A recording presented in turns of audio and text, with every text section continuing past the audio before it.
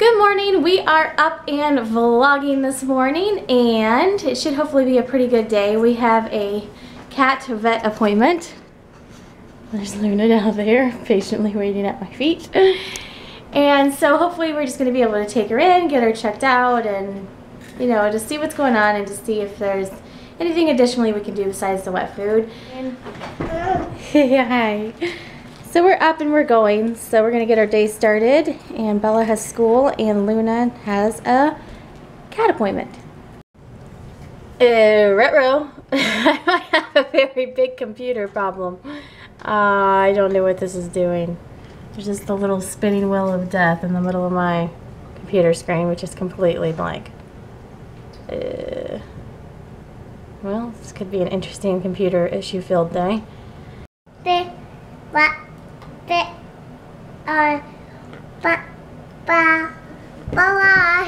Bye-bye. Natalie's rendition of Twinkle Twinkle. So they're eating their usual cereal, yogurt, milk, juice. Bella's got oatmeal. Got my eggs, my water, my coffee. Right, we dropped off Sissy, and it's time to go get Luna, which I'm sure she's going to be thrilled, and take her to an appointment. So off to the vet we go. Well, our day just took an unexpected and unfortunate turn. Hear that sound? That's the sump pump alarm. Oh crap. I just got a hold of my husband, and we seriously have a geyser, a waterfall. Something broke, and you can hear, I don't have a clue. So hopefully he gets home very quickly. Sorry for the annoying alarm. I don't have a clue. It's like a geyser. Okay, so crisis averted. So I have to get that sorted out before the stuff starts melting.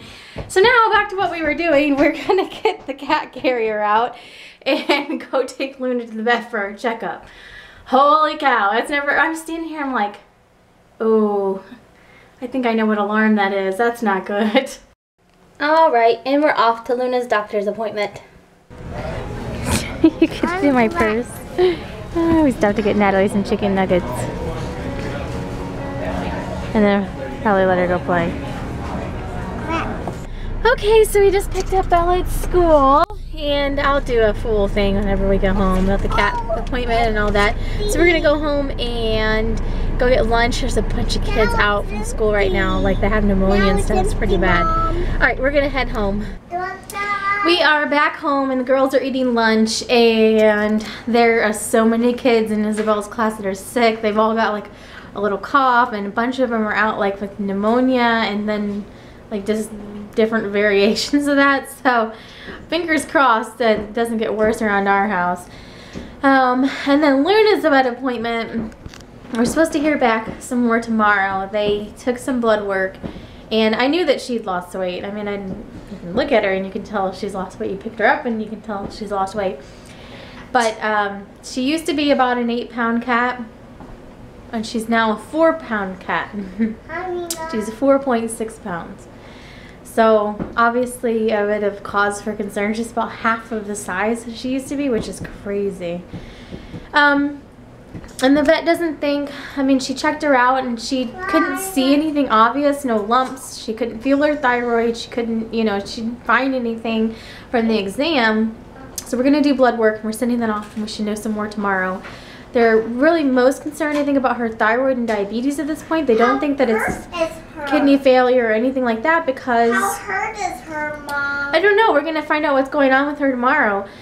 Because she's hungry and she's wanting to eat more, the vet was really leaning towards thyroid issues because... She's hungry? It didn't fit with anything else. So I don't know. We'll know more tomorrow because they're doing like a full blood panel on her, and it should hopefully show what issues, if any, there are. She checked her teeth a little bit, and periodontal disease is what she had before when she had the teeth taken out. And she said there was a little inflammation, but it was nothing, you know, like it before, where it was like abscess. I don't know if that's the right word. I mean, I know it works for humans, but I don't know what the, not canine, but feline word would be. Anyhow, so we took the cat in. We don't know what's going on yet. Nothing really was showing off that's nothing was showing up that was off, other than obviously she's half the size that she used to be. So something's got to be going on.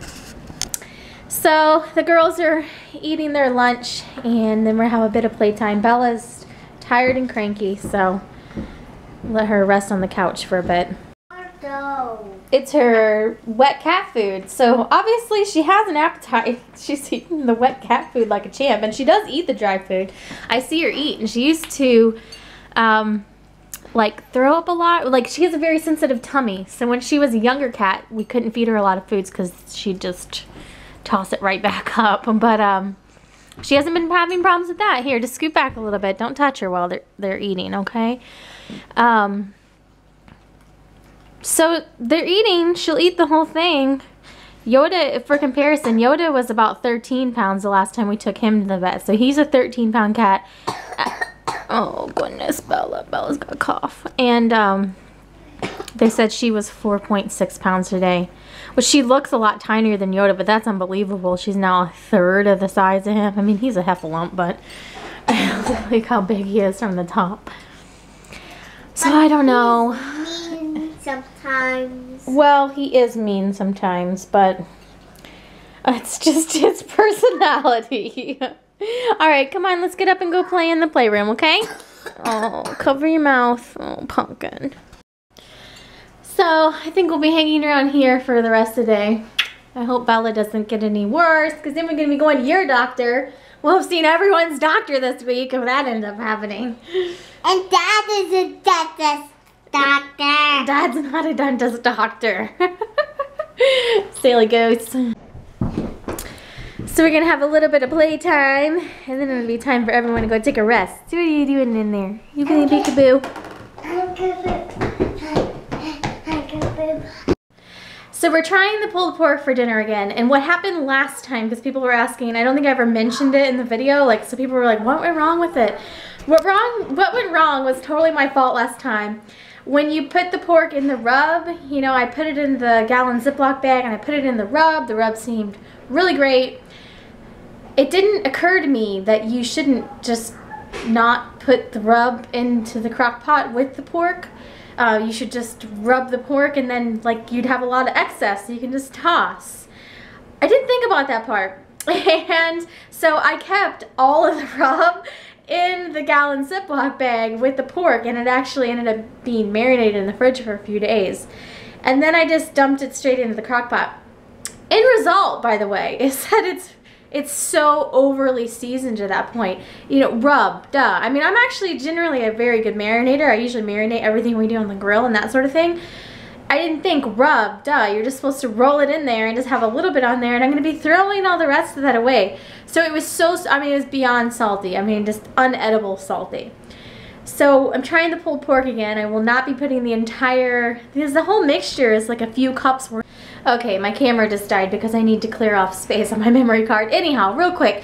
So it was very salty, and so I'm gonna try again this time with the idea that, duh, you just have to rub it in there, and there's gonna be about 2 or 3 cups worth of stuff in the bowl that I, you know, dunked the pork in that just needs to get tossed. You don't actually put that part into the crock pot. Anyhow, so that's what happened with the pulled pork for the people that were asking. Totally my fault. I over seasoned it, and it was like not edible at that point because it was so seasoned. I mean, it was bad. It was real bad. So I'm gonna go get that going, and then it'll be rest time for the kids. So here is the mixture, and I repeat, do not put this in the crock pot with the pork. So I'm gonna roll it in this, and then there'll be a lot of this excess that I'll just toss, and then the pork will go in the crock pot. All right, there we go, off and running. Hopefully the pulled pork turns out better this time. And like, seriously, it's really kind of not good if you think about it. All this was in there last time. So no wonder it didn't turn out good. Oh dear, I amaze even myself sometimes. Bella's taking her baby doll upstairs. She's taking a preference to that one, which is Nikki, the girl of the year from 2017. Come on, you. 2017, 2007. We'll wake up and play in a little bit. Good night.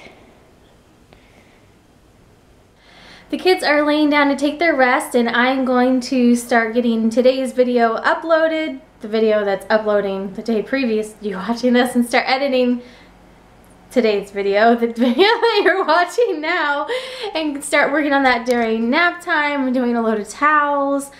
I may try to do one more load of laundry today, and I also need to vacuum today, and that'll be the majority of what I get done during nap time. Well, we're just hanging out. Bella woke up from nap a little, it's about on time, but she was upset because she's coughing and she doesn't feel great. So we're just going to hang out and take it easy. She put on her pajamas. She does this sometimes for nap time. You'll go in and she will change into her pajamas. So she put her pajamas on, so I'm just going to let her wear her jammies for the rest of the day. Because we're not going to go anywhere. We're in for the day. And I hope that we can kick this cough, because otherwise she's going to be staying with me tomorrow and going to my doctor's appointment with me. So, oh yes, and we're watching Mulan 2 on Disney Junior. We have it recorded on our TV, so she's been asking to watch this, so we're going to watch Mulan 2. Yes, it's a very exciting step. That's a castle. Welcome to the world's oddest food. In case you've ever wondered, popcorn sizzles when you put hot sauce on top of it. Look at the cutest thing ever. Are you giving Sissy huggies? Oh. I don't need huggies. Oh, Natalie knows you don't feel good, honey. She's trying to make you feel better. You're just trying to make Sissy feel better, weren't you? That was cute. I'm popping some treats in the oven. These are just those banana oatmeal cookies from myself and the girls, and I've already got some banana bread in there for my husband, and he can take that to work tomorrow. So I'm going to just do this real quick, and the girls are pretty much hanging out, so it's pretty low-key afternoon. Alright, it is much later now. I'm getting dinner ready, and I don't think we really vlogged that much this afternoon. Bella's feeling a little bit better, but she's still not 100%. So I'm getting the pulled pork out. We're going to put the Sweet Baby Ray's sauce on it. We've got our hamburger buns. Hopefully it turns out better than the last time that we tried it, so fingers crossed. So I'm going to shred this real quick. Alright, definitely better than last time. I can already tell you it's better than last time. It actually is halfway normal. So these are the kids' plates, and they just have like a little half sandwich and then just some pork that they can dip in the barbecue sauce if they want some applesauce, baked beans, and if they eat their dinner they can have one of the banana oatmeal cookies. That's ours. I'm going to go ahead and start shredding it and getting on plates, and it should be decent. What's he doing over here? Whoop. Thank you.